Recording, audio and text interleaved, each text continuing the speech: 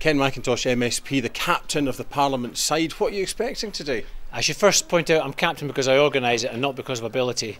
It guarantees me a game. Hopefully a bit of fun, hopefully some profile for Supporters Direct.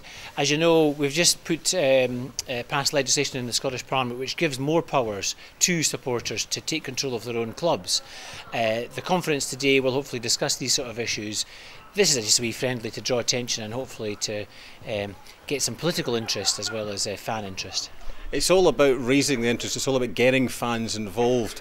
Getting fans more involved in clubs can only be a good thing, and it should grow as much as we can get it to do.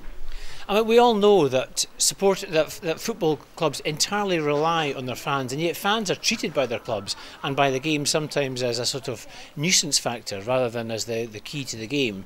I think the whole point of Supporters Direct and the work that they're doing is to try and put the supporters back at the heart of it and realise that there's a huge asset there. In many cases, the clubs need the supporters to keep going. You know, their ownership, they're not sure where to go next. They might be in family ownership. They're not quite sure what the succession is going to be. The supporters are there. They're at the heart of the community. And I think that this game is just another way of drawing attention to the fact that the supporters play a crucial role.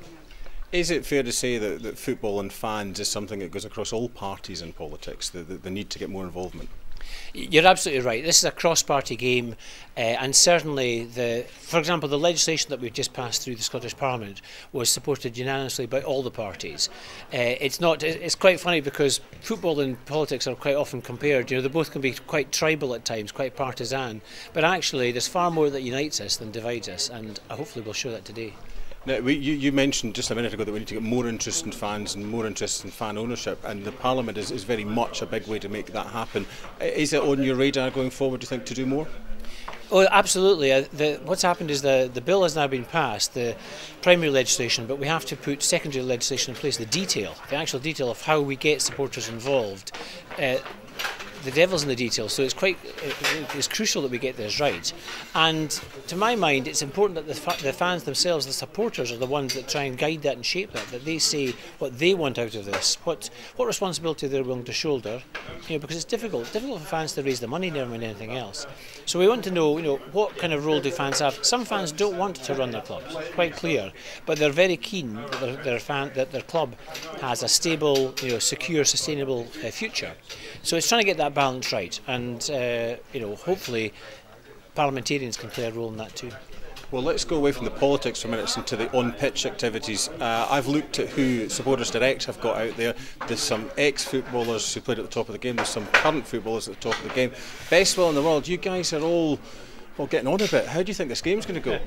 I said we don't even have parliamentarians at the top of our game, so I don't know. If you've seen the shape of some of us, we enjoy our game, and we usually actually try to play friendlies against other mixed ability teams, if I can put it that way. I just noticed Motherwell ladies are playing against us. This is going to be, so never mind Tommy Boyd and Gordon Smith and Andy Gorham.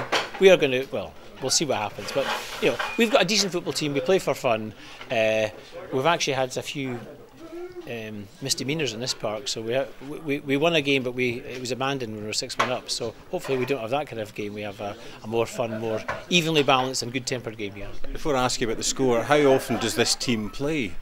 3 or 4 times a year maybe, and I'd love to say we're in training in between games, but as you can probably see by just having a look at us, that's not the case. Who's your best player? Who should we watch out for? John Park, who used to be an MSP, is probably, he's not an MSP now, he works for a community who sponsored the whole game. Probably our best sort of parliamentarian player. Frank McAfee's going to kill me for saying that. George Redmond, Councillor George Redmond, very good player. Neil Bibby, MSP, his brother, resembles Peter Crouch and plays like Peter Crouch too. The good parts, that is. So there are a few of the ones to watch out for. And finally, before I let you go, what's your prediction for the score?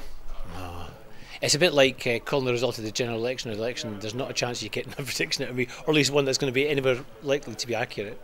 Well, good luck today. It should be a good game. It's floodlit. It's 9 o'clock on a Sunday morning. That's Scotland. Thanks very much. In the rain, at least we're not clearing the snow off the pitch, which I thought we would be this morning. Good luck. Thanks.